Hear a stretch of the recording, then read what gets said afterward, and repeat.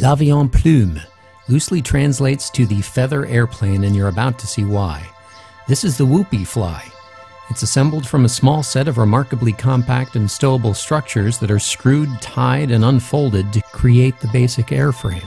This is the trike portion, where the pilot will control the aircraft.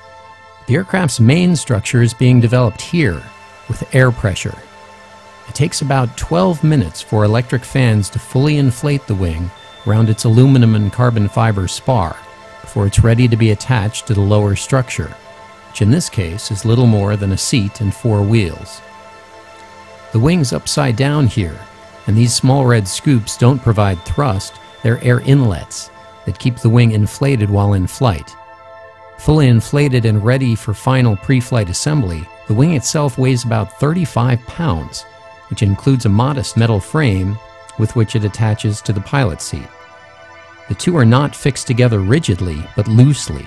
This is a weight shift vehicle, controlled by the pilot's movements as he hangs beneath the wing.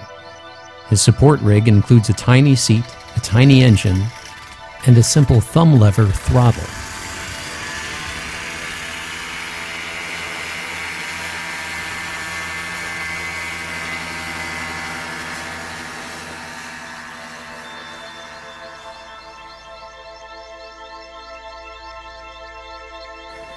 The wing's main form is based on the inflated wing sack's rigidity. Unlike a powered paraglider, the wing doesn't need to be laid out and inflated by the breeze. Its fans do that. And in the air, the underwing scoops keep the wing inflated even if the wing structure is compromised by a small hole or tear. Unlike a traditional trike ultralight aircraft, this one can fold up into your trunk, be set up by one person in about 15 minutes, and flown from nearly any suitable smooth open field, according to the company.